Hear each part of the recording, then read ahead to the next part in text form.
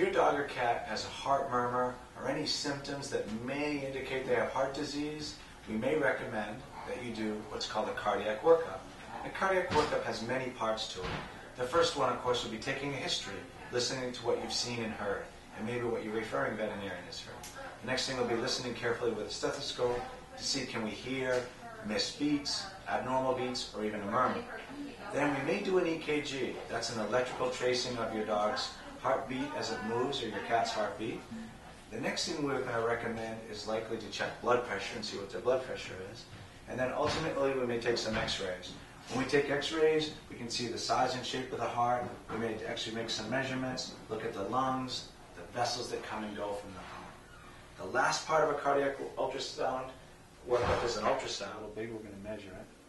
And that's his mitral valve that's bumping back and forth. And we can see that mitral valve's a little thickened right there. It should be a little sharper.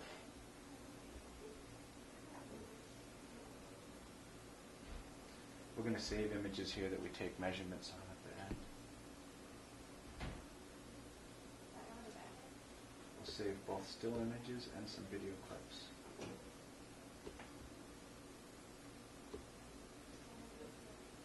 We're also going to watch the blood move.